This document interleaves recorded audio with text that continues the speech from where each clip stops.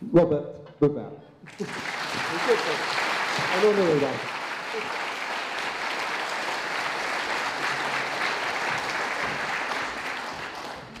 Well, good evening, everybody. The whole afternoon I was thinking about something that Andy said earlier, that they don't have normally here old riffraff. Yes. And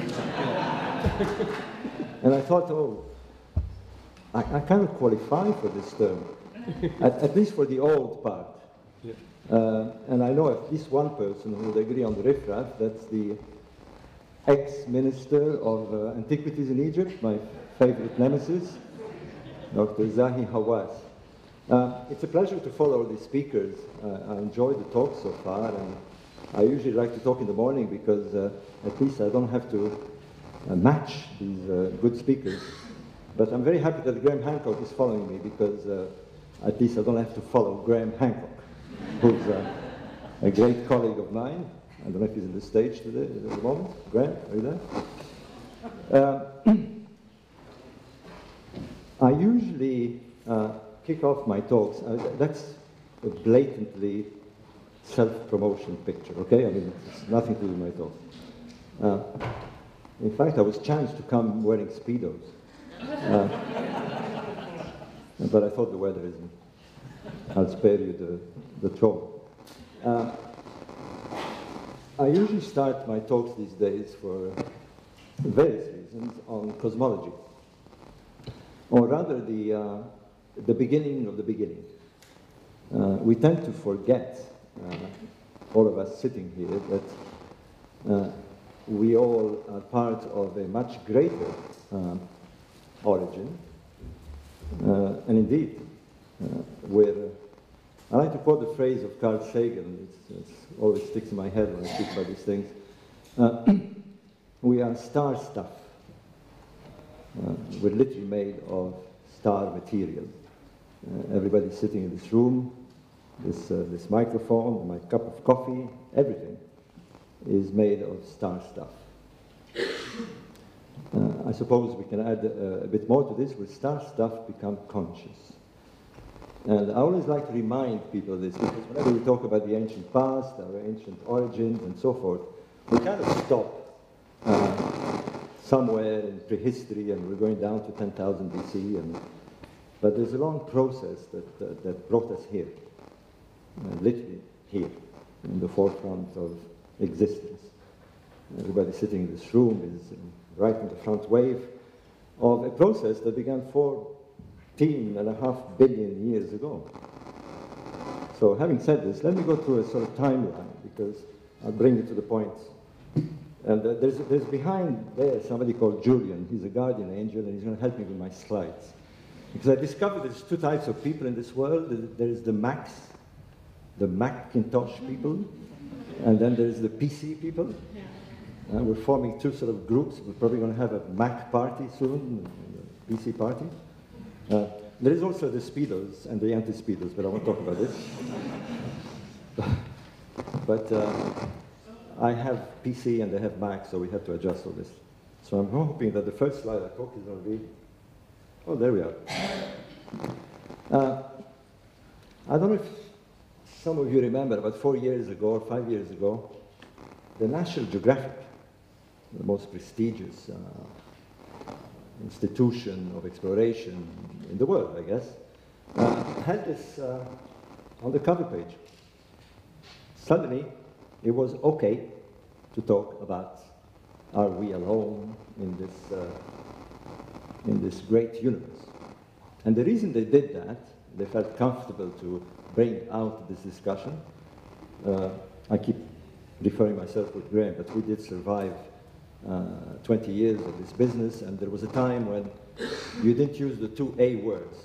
You didn't say Atlantis, and you didn't say alien. If you did that, you were sort of intellectually crucified and then burnt at the stake.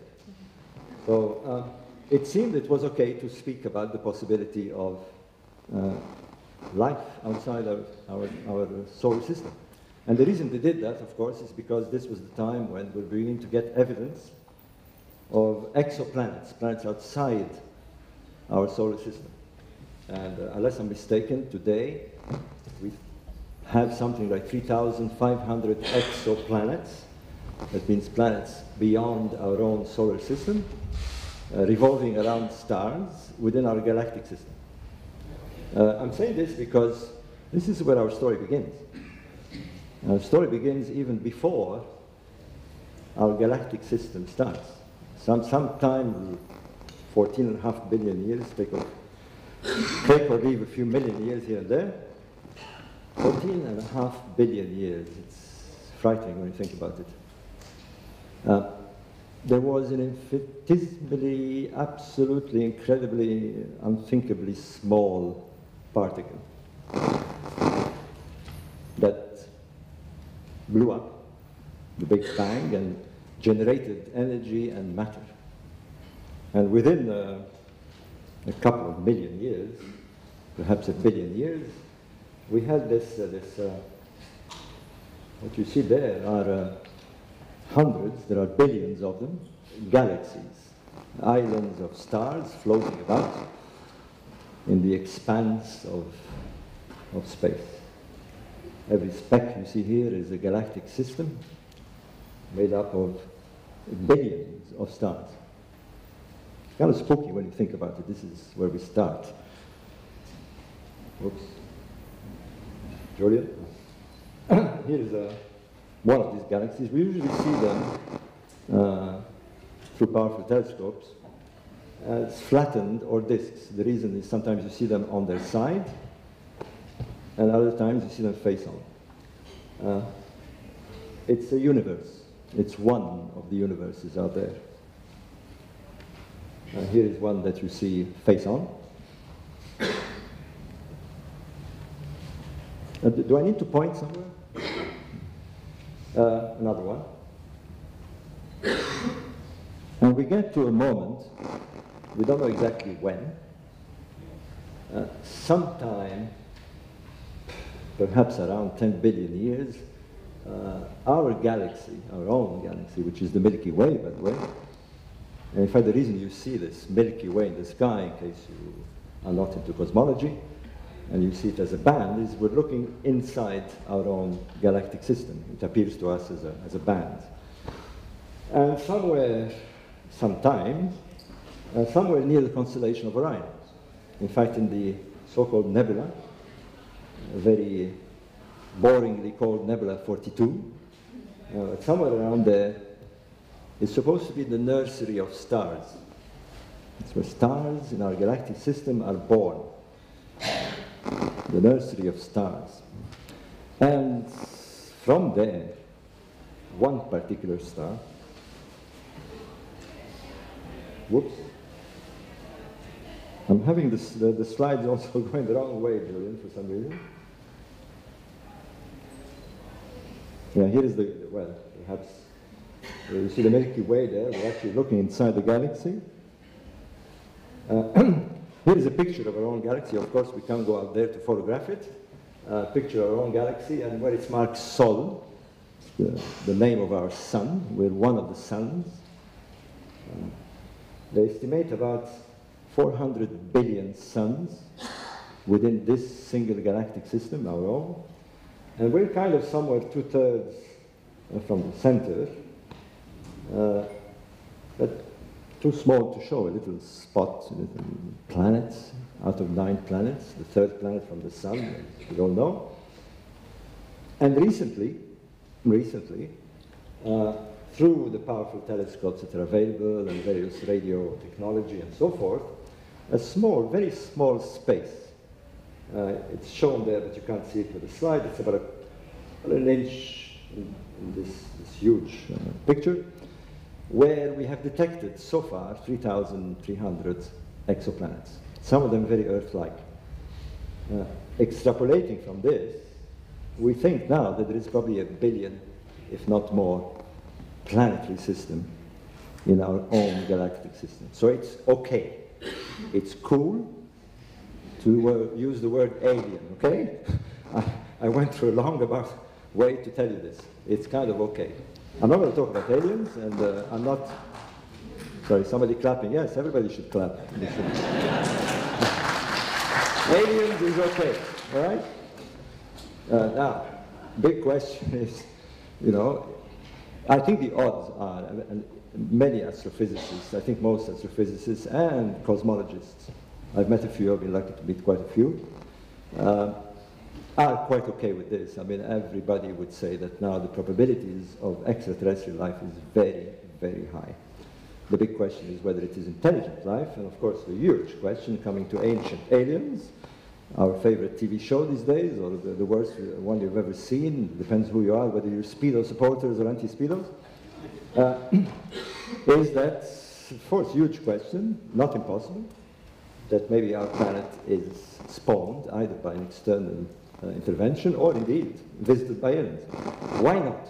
It's possible. We're now in the why not phase. And having said this, what's interesting to me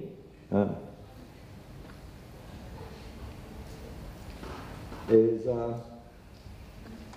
here's our lovely planet. It's a Google picture. It's amazing what you can do these days, and you can travel around the world and fly and land on top of the pyramids. And I'm taking you to Egypt. I don't know, we're kind of jumping quite a bit here, so. Well, I'll take you there. I'm the guy on the right, right? The one without the turban. Actually, I love this picture. I use it very often to make a point. The man is from somewhere in central Egypt. I was driving around taking pictures with a friend, and we stumbled on this camel herder. He looks pretty old. What got me is that he had no idea how old he was. I asked him how old you are, and he said, I don't know. He remembered vaguely that he was born sometime during the reign of King Fuad, so he must have been at least 90. But the reason I enjoyed making contact is that it's almost likely a descendant from what I consider now the originator of the pharaonic civilization.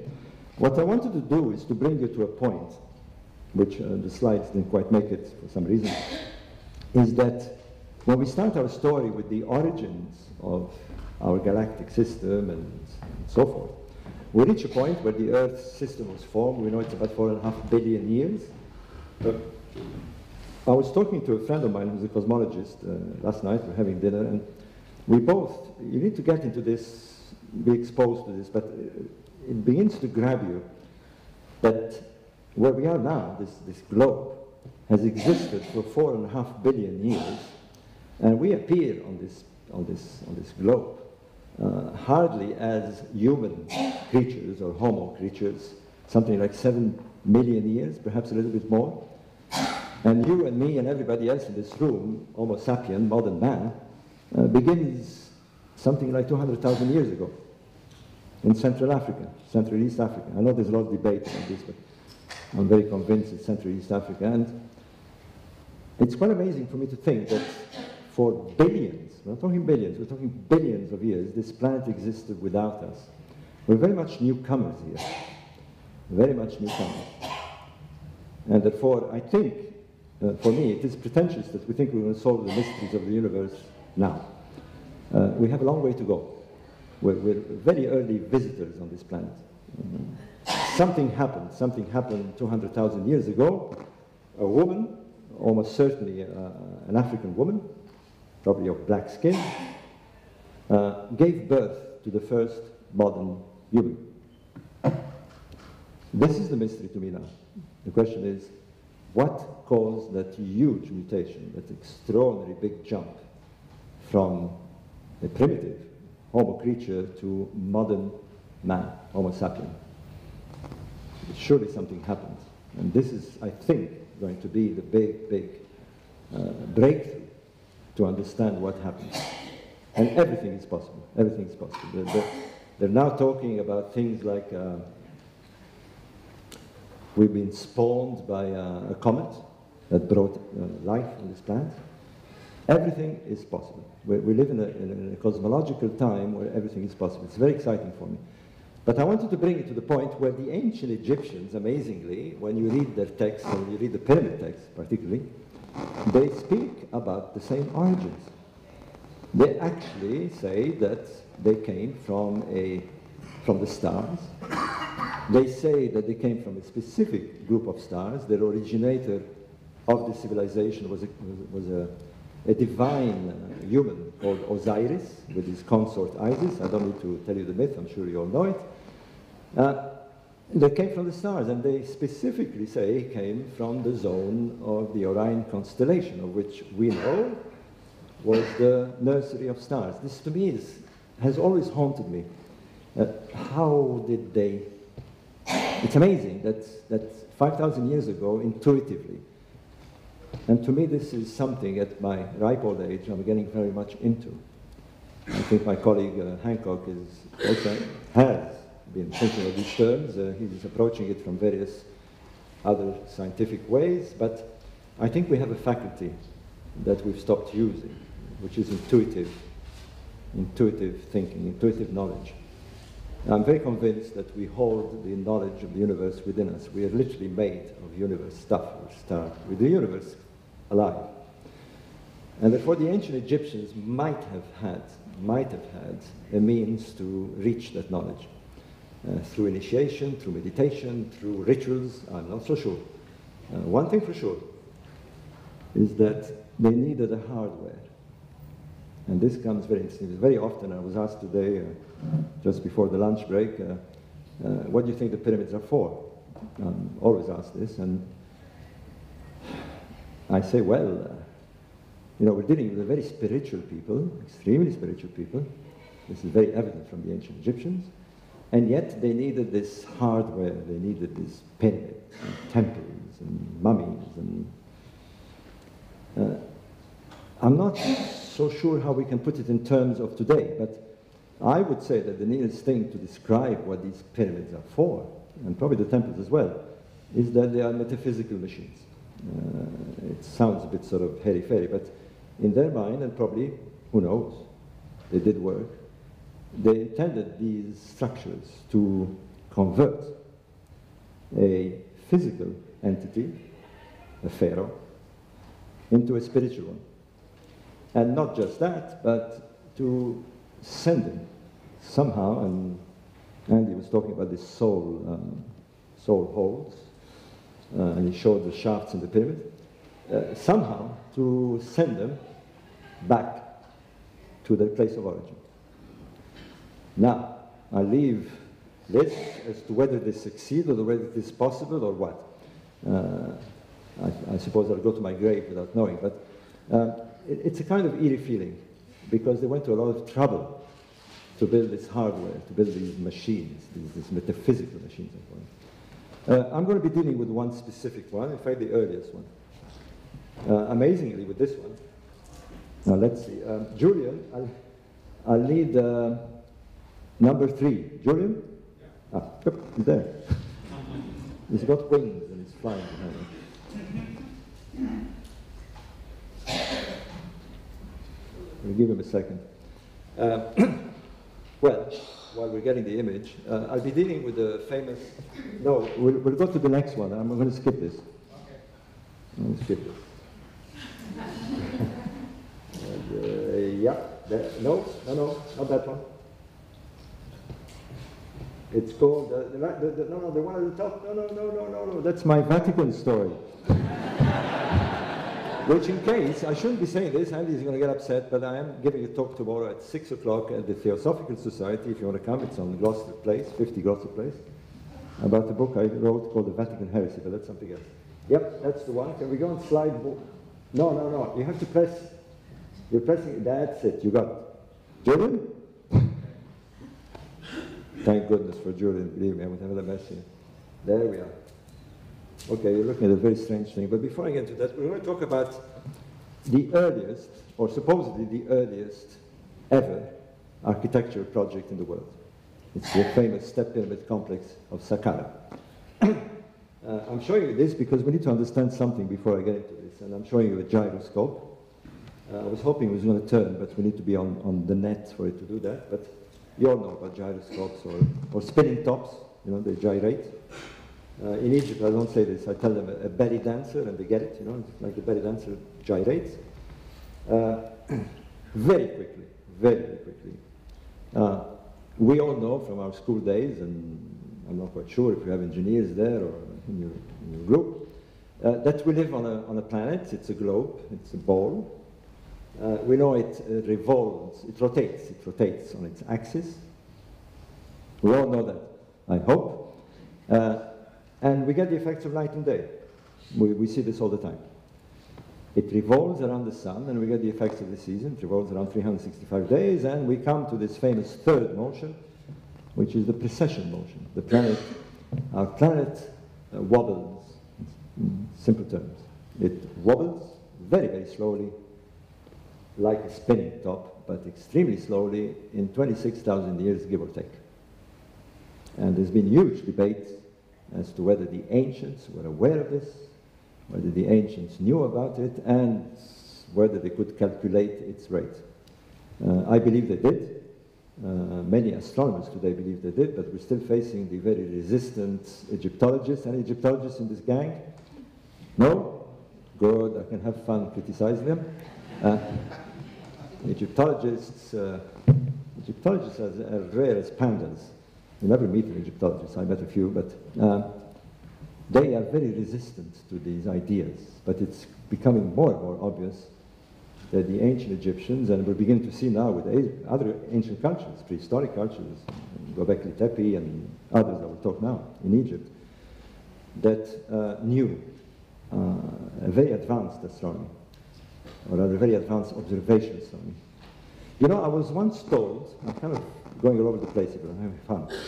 I was once told by Archie Roy, the Scottish astronomer, who said, you know, Robert, 5,000 years ago, 10,000 years ago, 50,000 years ago, they were intelligent people, had the same brains. They were Newtons, they were Einsteins, they were born at different times. So it's not at all strange to think that there were people there able to work out what we work out. They simply didn't have the technology we have and the science. But these things are observable. This is one of the things the Egyptologists have trouble understanding. We're talking about observation astronomy, things that you can see, I can see, and they could see. It's out there in the sky. Anyway, next slide, hopefully. Oh, there is the book. I'll be talking now, that's the talk. I'm giving you a preamble. This is a talk about Imhotep, the African architect of the cosmos. Imhotep, amazingly, I mean, we don't know who are the architects of some of the cathedrals. In fact, most of the cathedrals, we have no idea who are the architects. Many of the palaces that we have around in Europe, we don't know, some of them, who are the architects. Many of the Roman vestiges, but we know the name of an architect, the very first architect that built the very first architectural project, and we know it was Imhotep. We know that because we found his name on the project itself. Apart from that, we know very little. I call him architect of the cosmos, but it doesn't come from me, it comes from the Egyptologist Jean-Philippe Loer, because he was now commissioned, the very first pharaoh who commissioned that hardware I was talking about. And the commission must have been something like this. I want you to build me something in stone, and it's going to launch me to the stars. Sort of Cape Canaveral of the pharaohs. That's the commission. We're going to see what he had in mind, how he kind of converted this metaphysical idea into a physical, visible to this day. You can still go there and see it.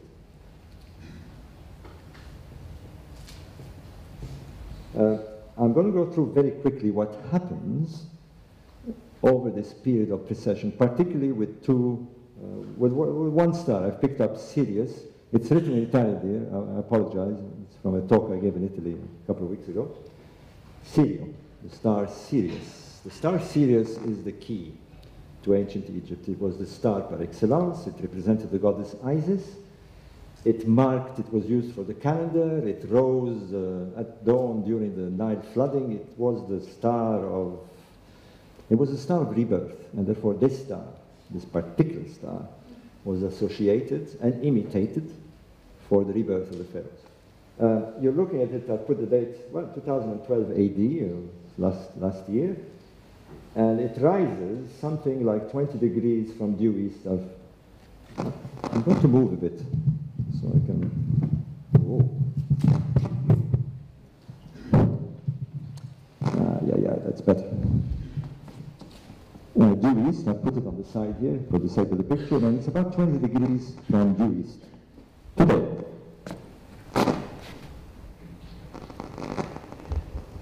If you go about 3000 BC, roughly in the early stages of the pharaonic civilization, it would have been a further 7 degrees, about 27 degrees from due east. And you go further in time, about 6,300, I picked this on random, and it's about 45 degrees from due east. Due east there, it's moved, and it's very obviously moving because of this precession. What am I doing? I thought it was the curry I ate. I apologize. I'm very cheeky. Don't worry about my comment. Something is happening, Andy. Okay, we reached the time of 10,500 BC, give or take a century, and it's now due south. It's now due south. And it's extremely, you'll see what happens if you observe it. Now at the meridian, if you look at due south, the stars, as you know, rise in the east, reach the high point due south, and then set in the west. When they reach the high point, today Sirius would have been something like 60 degrees up in the sky, sorry, 45 degrees up in the sky, looking from the latitude of Egypt. You go back down in time, and it literally goes down. And this is what happens. There you go. So clearly, knowing that stars do this because of precession, it's observable. If you know that a monument is aligned to this particular star, for example, if they tell us, there's a spot here that gets this thing going.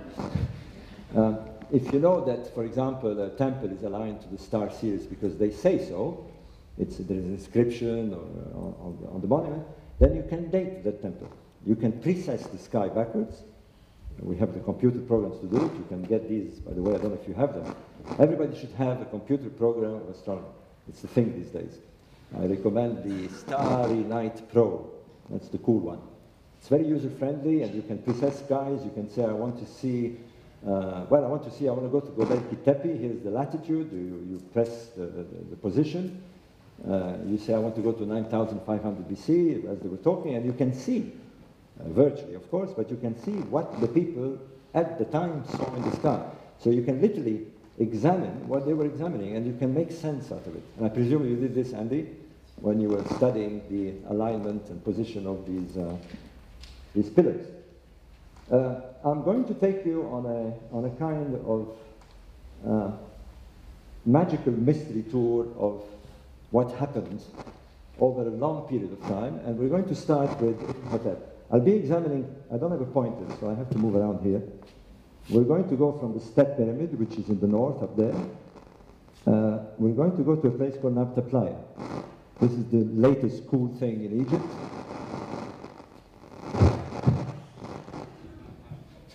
Okay, I have to hold it here, I guess. Your pointer is at the ferry. Sorry? Your pointer is at the ferry to where you away from the microphone. That's where you get static. So what do I have to do? Pointer. Like that? No, your pointer in your hand. Ah, my pointer. My pointer.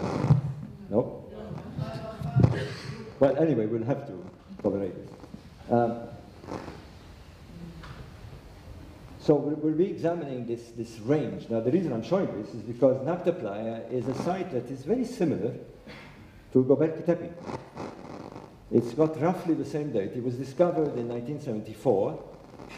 Amazingly, it was not until 1997, let me get this right, that they realized, it was studied by anthropologists, it took them a long time to realize that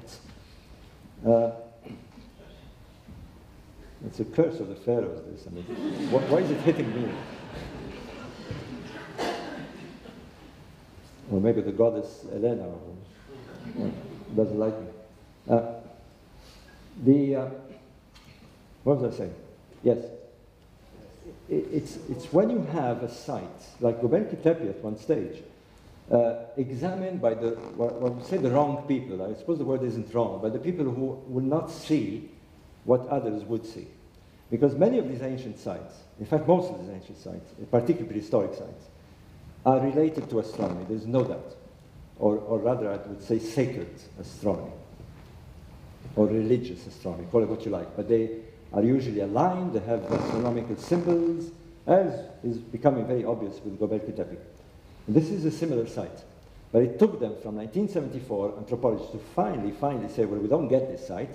People could live here, like Göbekli Tepe. There was no signs of habitation.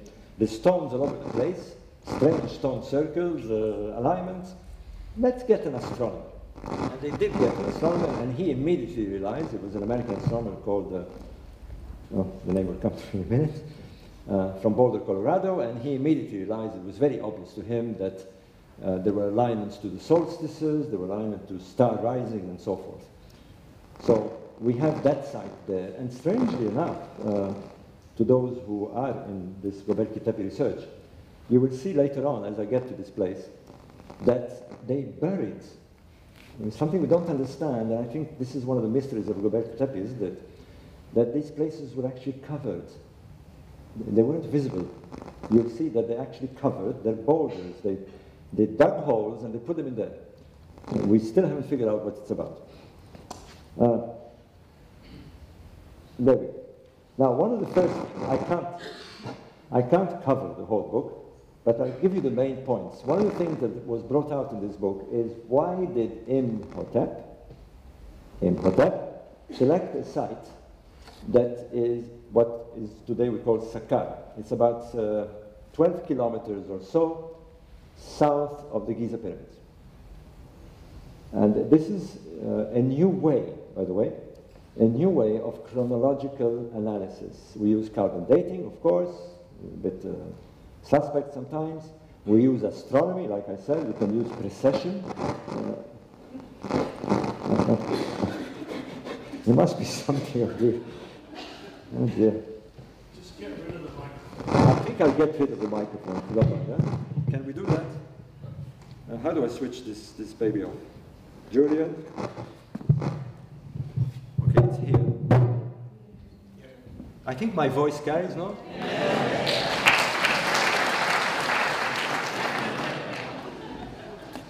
Ah, that's better. Well, one of the new ways to date, and that's very new, nobody thought about this, is to decide what site should come before the other. For example, Egyptologists will tell you that King Cheops, King Khufu, built the Great Pyramid because he wanted to have it on the highest promontory overlooking the Nile Valley and impress everybody. Well, if that's the case, then why the earlier pharaohs did not use that site? It was available. In fact, Imhotep, let's place him. We know that there was two sites pre-existing the pyramid field. We're looking at a zone which is modern Cairo here. It's right at the end of the Nile proper. Above the picture expands the delta, the famous delta, going to the Mediterranean. So we're looking at a zone which is Greater Cairo. In ancient times, or Egyptologists called this particular desert zone the Memphite necropolis. This is where there are the pyramid fields. There are 25 royal pyramids there, and of course the most famous are Giza. Imhotep picked the site, but before we get there were two sites we know pre-existed. One was Heliopolis, the city of the sun, called it Anu, the city of the sun. And by the way, my talk tomorrow, in case you want to come, is actually about the city of the sun involving the Vatican. It's kind of a fun talk. Somebody clap. Heliopolis, the city of the sun. This was it was the Vatican of the ancient Egyptians. It was the center of initiation. This was where all the great high priests of Heliopolis, probably pharaohs themselves, went to study. Greeks tell us that Pythagoras went there, and Solon went there, and probably even Plato went there, Plato. The center, the epicenter of learning, initiatory learning. And one of the things we know they did, one of the main things they did, the high priest of Heliopolis was called the chief of the observer, what today we would call the royal astronomer, if you like. He studied the sky. More than that, he observed the activities of the sky, and he advised the pharaoh of what to do. They had a kind of living, real astrology. They would look at the sky and they would interpret what was going on, and they would do rituals in accordance to what was happening in the sky. A very interesting concept, because they built their whole culture on this. They had a system of law, a system of governing, a system of order, they called it, called Mat. And the system was not a man-made system. They didn't follow dogmas and doctrines like we do with the church and so forth. It was governed by the sky. It's a beautiful way of running your country. A sort of astrological world. It's the sky that told them what was happening, what should happen, how the pharaoh should do. It's a beautiful concept. And indeed, believe it or not, as strange as it might seem, I'm suggesting this to the Egyptians. I was born in Egypt, as you know, and Egypt is in a mess today. It's a big mess. And we're trying to revive this idea that you don't need to follow these dogmatic religions that's causing all sorts of problems these days. We need to return to what is known as a magical natural religion. It's the big thing these days. The talk among many philosophers. The magical, well, magic has its connotation, so let's call it the natural. We need to return to nature. We need to follow our ideologies through nature. We need to reconnect rather than disconnect, which we've been doing over the last 500 years. That's another story. There was another site called Heliopolis, another sacred site. And what we become more and more aware of this is that look what happens. Whoops. Hello? Julian? I think this is off. My thing is not working. My slide changer is coming out. Take your wings off, Julian. What's happening? You press? I pressed the button somewhere. All right. So we know first Heliopolis, then Heliopolis, and then Saqqara. This is the very first archaeological architectural site. This is where Imhotep built his step pyramid. You'll see it in a minute. And he chose this fairly high promontory, but it's nowhere near as dramatic as Giza. And then came Giza. Here you are, that's the location of Giza. Then came another pyramid site, the son of Khufu, by the way, the son of Cheops built a pyramid at Abu Ruwash. Unfortunately, it's been dismantled in medieval times, so there's only the part of the lower part. Whoops. Oops. No, I want to show this progressively. Well, this will do it. What we are beginning to realize is that there is a geometrical, very striking geometrical patterns. They're very precise. You have, I can't do it to the pointer, but you can see that Heliopolis and Heliopolis are exactly on a latitude. They're very precise. And then Giza, down. Abu Ruwash, 27 degrees. Now 27 degrees perhaps doesn't mean anything to you. To an astronomer, immediately rise 27 degrees, that's the rising point of the solstice. The sun of solstice looking in that direction, or the winter solstice sunset in this direction. These are how an astronomer picks up these messages. And then Giza, 45 degrees. The diagonal of the pyramid leads precisely to Heliopolis. What about this one? Way up. Yeah. Use the mic. You want me to use the mic? Yeah, but this mic is buzzing. Okay, I'll use the mic. Streaming. Because I can't hear you. Sorry, I have to use my. We'll have this. Is it? I think the problem is the wandering about. It's the wondering about. Yeah. Huh? We're going to have the various theories about whiteness. It's just for the longest gradient. It's just, I can't hear anything. Okay. Hello? Oh, yeah. Okay, well, I'm going to stay like this. It's very hard for me not to wonder about. I'm half Italian, partly Maltese, and partly Syrian. So you can imagine me standing here. It doesn't work. But I'll try. Look what happens. From Saqqara, you get the 16.5 degrees leading to the first original point.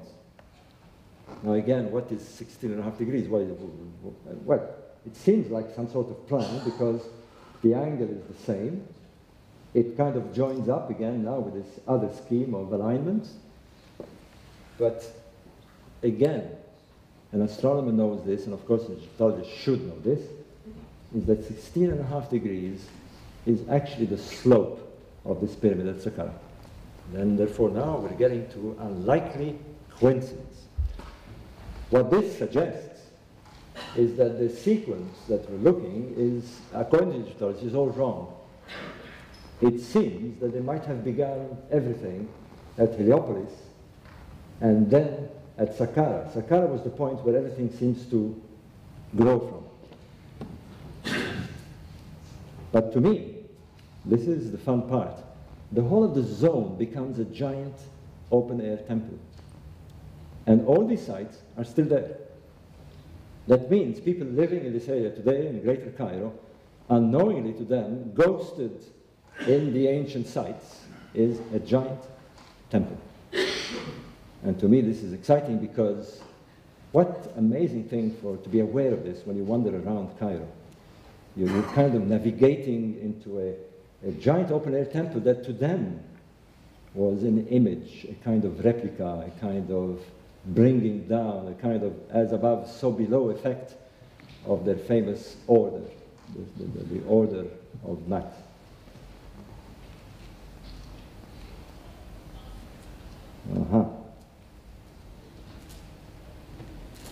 What you're seeing here is a 2000 BC coffin lid, and we know with certainty that two groups of stars, one in the north, which is the Big Dipper.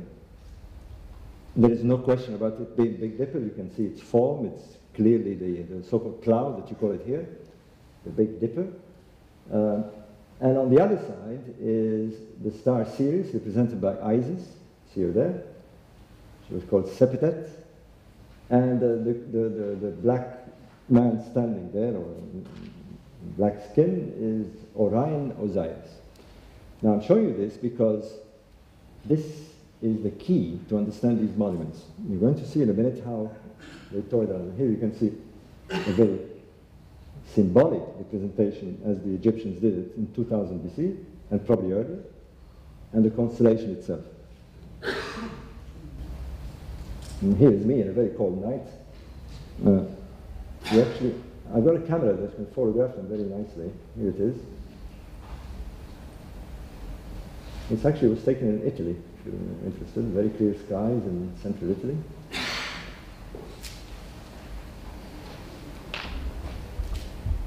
Here is, I'm having trouble seeing my own slide, Andy, but here is the actual photograph of the star Sirius rising. You see it at the bottom there? This is known as the heliacal rising of Sirius.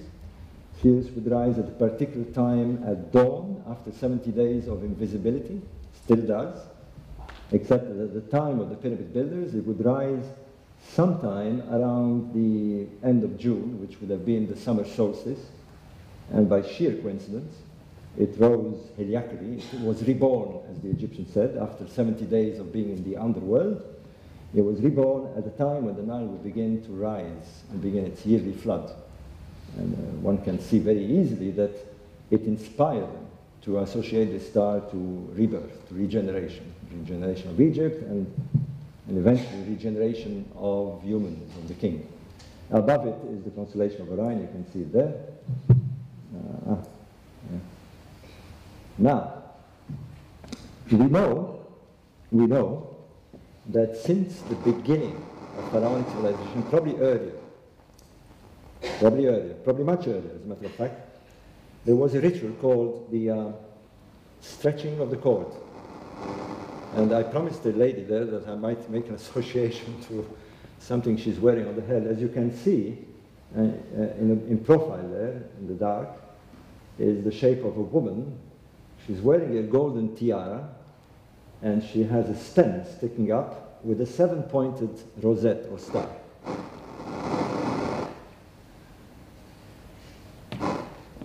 It's not the moving. The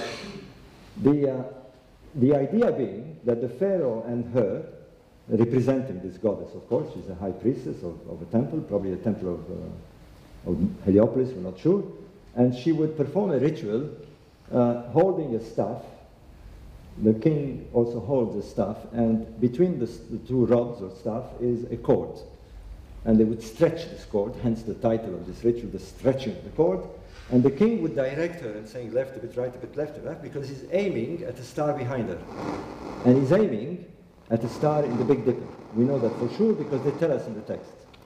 This is not the ritual. I wanted to make a little point because the lady behind there is wearing a stem like this, but with a 5-pointed star. Now, I don't know if you follow the star symbolism, but the 5-pointed star is the star of Egypt.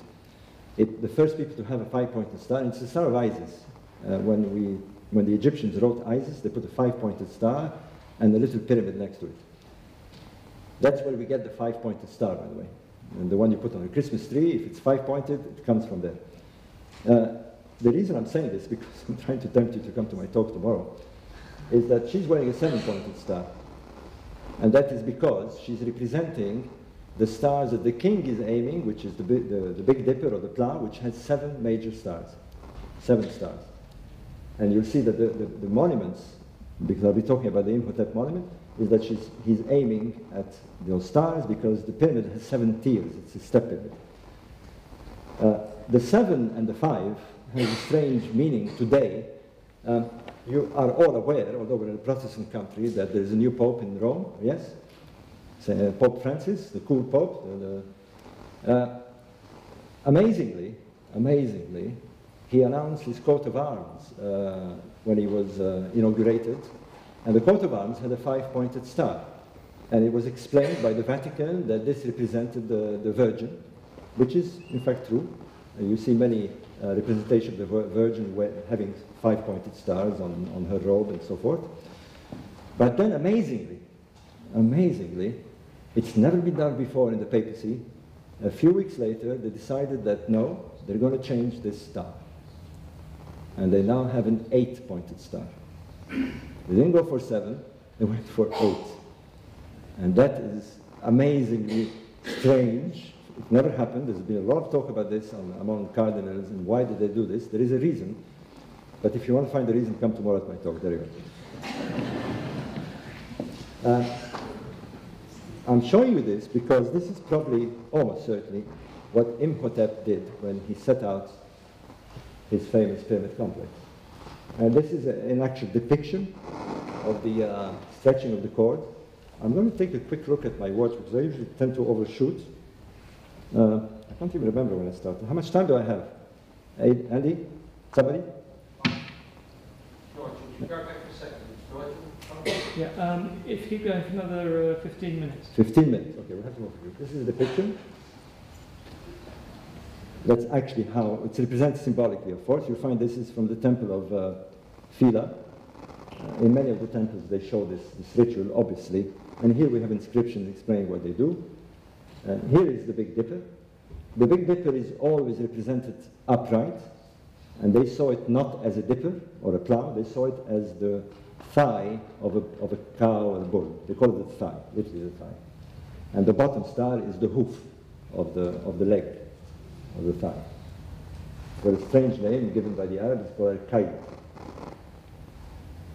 Here is the Saqqara complex, seen from a Google picture. The square that you see in the middle is the step pyramid complex.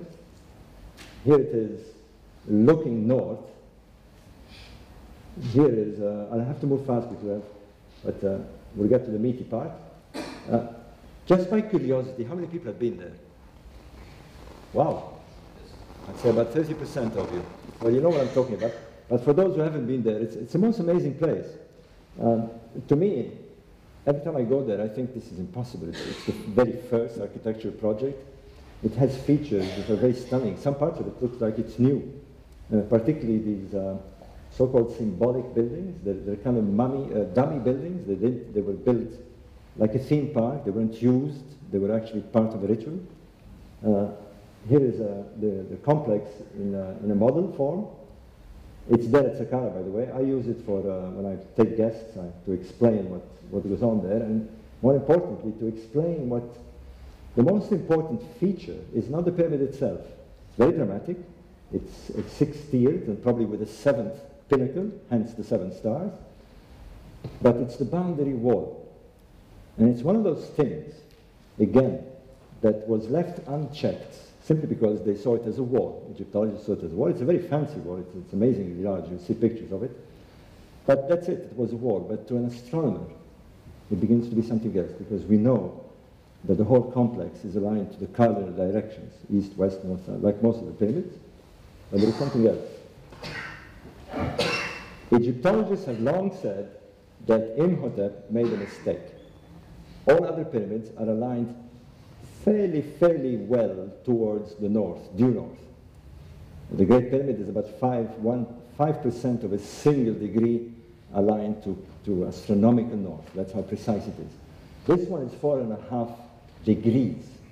It's a huge mistake. It's a huge mistake. I don't think he made a mistake. You'll see why.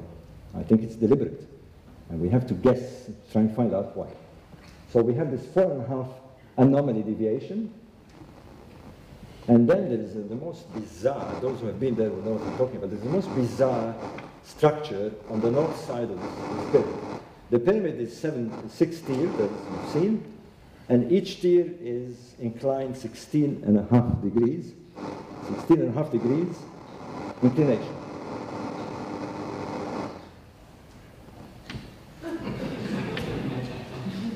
Trying to work this one out. And there's a strange cubicle.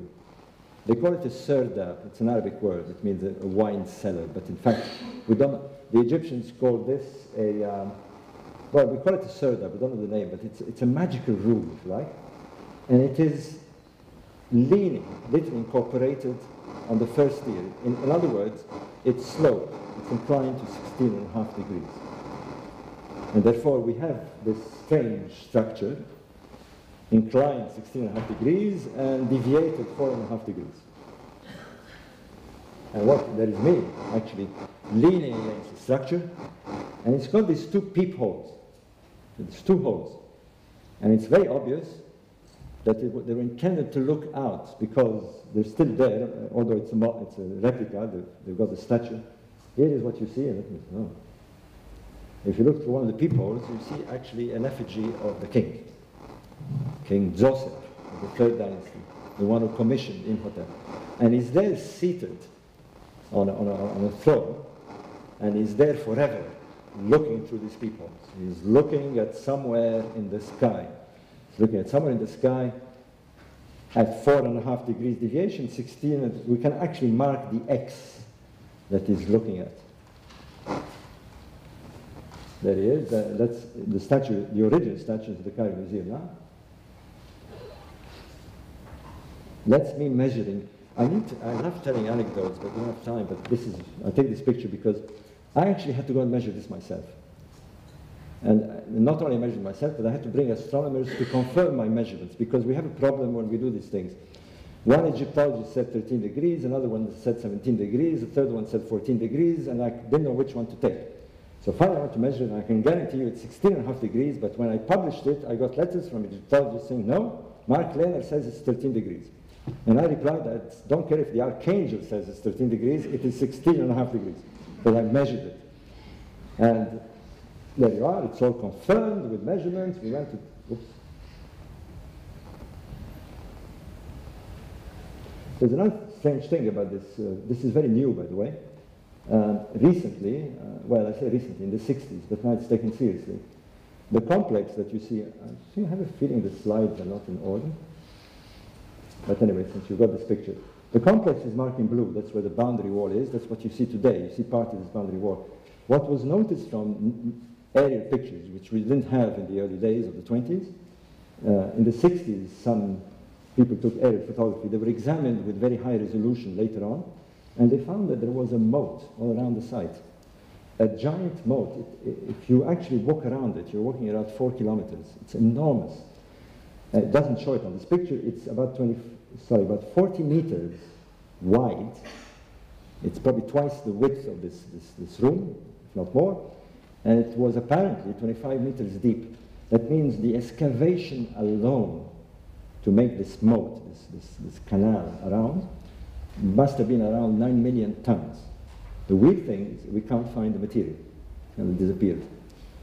There was enough material taken out of this moat to build the Great Pyramid, and more. We have these great mysteries in this place. But anyway, this is what the guy in the cubicle, the Pharaoh, is doing. He was looking through, and he's marked forever the star that he had fixed with this priestess, which was one of the stars of the Dipper, not surprisingly. But what happens is when that star strikes this X in the sky, this 14.5 degrees and 16.5 degrees altitude, this point, what happens precisely at this point is the star series is rising. In other words, the whole complex is locked into the rising of Sirius forever. Well, forever, as long as you maintain this precessional angle. Sooner or later, it will return to there because of precession. It's a genial idea because now we understand that the star series is the key to his design. He's trying to create a machine that works with the activities of the sky.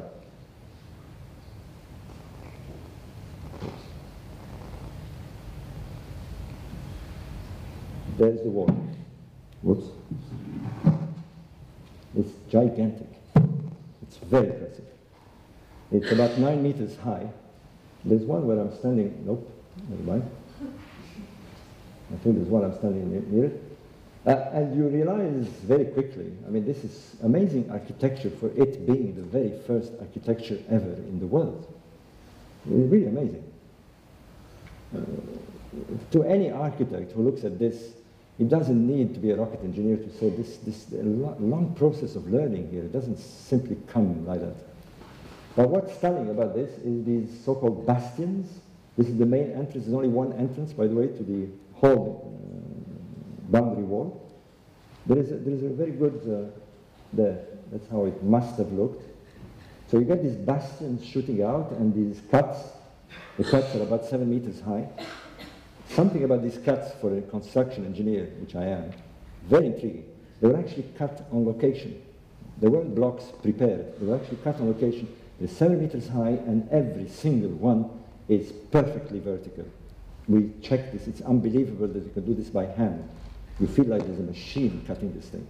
But that's not the point I want to make, because the bastions and the cuts is the key. And, whoops. Well, I'm getting the slides wrong, but here is the boundary wall we constructed. You've seen a model of it. And there is a so-called false door. Immediately, well, we know the complex is roughly aligned to the cardinal direction. It's a rectangle, it's very obvious. And there are these 14 false doors. 14 false doors. Now, immediately, we know this from the myth as well. Osiris was supposed to have been cut in 14 pieces when he was killed by his brother. But to an astronomer, 14 means something astronomical. It is the cycle of the moon. It is 14 days of waxing and 14 days of waning. So already we smell astronomy here. But then, like Julian behind there is always, I know Graham coined the term, we call them library angels. Suddenly somebody in the library, for some reason, sends us a document. And I got this one from a French librarian. And he said, I saw this, maybe you'll be interested in this drawing, and immediately, I'll have it a bit larger here. There we are. Immediately I saw the numbers. Having studied ancient astronomy, it jumped on me. Look at the top one, it's 1,461. It's the west wall. The bottom one is 1,458. And the two others are twice 366 and twice 366. See that? Well, 366 should ring a bell a bit with you guys, because we have the year of 365, and of course the leap year of 366 days. When you observe a star rising at dawn, you will see it for 3 years rising on the same day, 365, 365, 365, and on the 4th year, it misses a day. You need an extra day. That's because of the true solar year, which is a quarter of a day, just about a quarter of a day more. So immediately, we have these, and that is what the star Sirius does. He's building a kind of numerical code here. But what of the other big ones? The other big numbers. Now again, some of you may know this from your readings, that 1461 is alarm bells to an astronomer who studied ancient Egypt. It's known as the Sotic cycle. The Egyptians did not adjust their calendar of 365 days. They had them from, the calendar exists from very early days. They didn't add a day. They let the calendar drift. Every 4 years, it took an extra day. It would take 4 times 365 and a quarter to return back to its point of origin. You multiply this 365 days and a quarter, you get 1461, known as the Sotic cycle. In other words, the Egyptians had the calendar as we know it. They had the days, the weeks, although the weeks were 10 days. They had a month of 30 days. They had the year of 365, and they had the great year of the Sotic cycle of 1461. It's there. But that is the calculated 365 point a quarter multiplied by 4, you get this figure. It is not the observable one. It varies slightly every cycle. The cycle before Imhotep, and that is checked by astronomers, was exactly 1458, which is the number below. Cannot be a coincidence. This man knew astronomy like astronomers know astronomy today, observation astronomy. And he's marking it, he's designing it, he's blocking everything with the motions of this star on long term. He's trying to tell us something, there's something there, there's a message, there's something to decode. He's speaking astronomical language, speaking mathematics, numbers. This is what the Great Pyramid does. I was asked before, one of the great mysteries, we talk about this and that and its science, and it's the great mystery of the Great Pyramid is the fact that it does not have hieroglyphs. It does not speak in the language that we expected to speak from ancient Egyptians. Ancient Egyptians put hieroglyphs everywhere, indeed in other pyramids. They put them in temples. You go to Egypt, it's loaded with hieroglyphs. From bottom of the wall to top of the wall, on pillars. They love to write. And yet their greatest monument ever does not contain one single inscription. There are graffitis, I know, I don't want to get into that, but this is very debatable.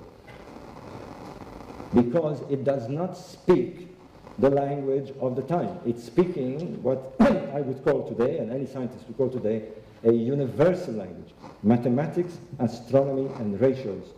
When something speaks like that, you can understand it, I can understand it, the Chinese can understand it. 5,000 years ago, they can understand it, and they can understand it in another galactic system. It is the universal language that we communicate with anywhere, forever. That's what's interesting about this way that they're expressing themselves. We're not talking about superstitious people designing tombs, and they're speaking a language here. And this is the big trend nowadays with new researchers. We're trying to understand what they're telling us. But here, very interestingly, he's giving us 2 major Sotic cycles. 2 major Sotic cycles. You add these 2. I'm not going to go into that. Whoops. Anyway, we're skipping here. If you add these 2, you get, now the moat, remember I showed you the moat? The moat is known to Egyptologists who have been there from the first dynasty. In other words, it preceded the design of Imhotep. This moat is dated to about 3100 BC, the very first dynasty. If you add these 2 Sotic cycles, you get 6100, 6019, give or take. You get that date. Is there something at that date? Is there something at that date? And sure there is. And there's a Göbekli Tepe in Egypt. It's called Naphtali. There it is. I'm standing next to one of the circles.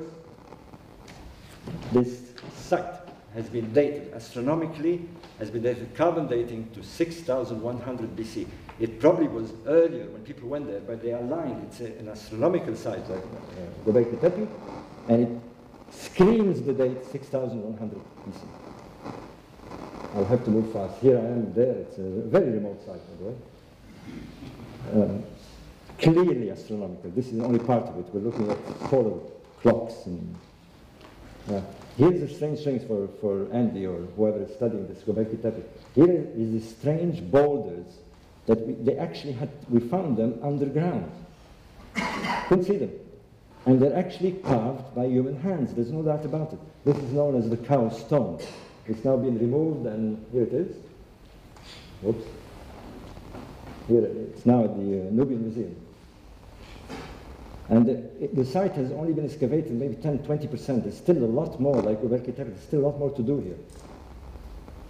Here is the actual line. And the strangest thing of all is this.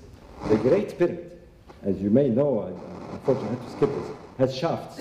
These shafts point to the south, to Orion and Sirius, and on the other side, the Big Dipper. We know this. It's been known for a long time. The alignments you see here are pointing to Sirius, Orion's belt, and the Big Dipper. Exactly what the pharaohs did thousands of years later at the pyramids. There's no doubt at all now. Whoops. Oh dear. I've got a mic going, I've got coffee on my feet. I may as well dance, you know. I'm having fun. Are you having fun?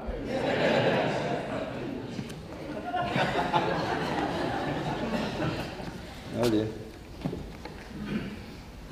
The astronomy that is extracted from this site, 6,100 BC, was done later at the pyramids. This is the language. We're connecting sites using astronomy. Astronomy is the key. Mathematics is the key. There's going to be a new archaeology, and they have to get into this whether they like it or not. I've been screaming like this for 25 years. You have to use observation astronomy. You have to analyze this site with astronomy, and you have to look at their symbolism and numbers, because these people speak the universal language. I don't know why. Some people say aliens. I'm not going to go into that. But they speak the universal language, there's no doubt about it. So we really are dealing with something very important here. And they went to a lot of trouble doing this stuff. And it's there for us to investigate. And we will be seen in 1,000 years, if we still exist, as people who have been really silly about this, because we label them as tombs, as primitive sites. There is a message coming from a very distant past, and it's speaking the language that you and I can understand, and anybody can understand, anytime, anywhere in this universe. God. Here is actually photographs. I'm going to skip the alliance because I think Andy's going to shut me up in a minute. And we go to the site of Dendera. 6,000 years, sorry, I'm going to say 3,000 years later. Am I right? 6,000 years later. 6,000 years later. And they did the same astronomy. And this is a fact because it's acknowledged. I'll show you the picture. There we go. Aiming at Sirius to the east, and naming at the Big Dipper to the north. They're doing the same thing over 6,000 years distance between them, the pyramids. They're speaking a language. We're looking at it all wrongly. I'll have to stop here because I have a feeling Andy's getting very nervous. Thank you very much. I hope you enjoy it.